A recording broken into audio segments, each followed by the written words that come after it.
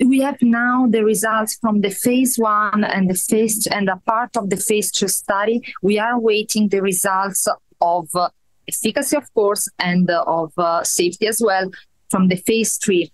However, what we know from these preliminary data of the phase 1, not preliminary, but from the data of the phase 1 and the phase 2, is that the main side effects we can experience using Milademetan with our patients are thrombocytopenia and nausea.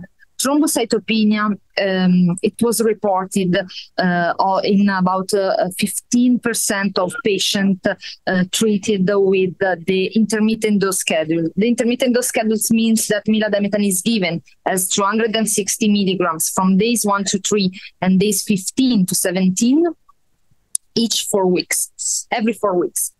The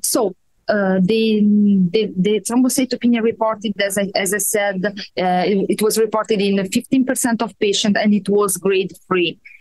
No bleeding events were reported with in these 2 trials. So the main treatment strategy for these side effects is, of course, when it appears, if it appears of grade more than 3, maybe you need a transfusion. However, the best strategy to treat it when patient doesn't require transfusion is to pause the treatment and resume it at a lower dose.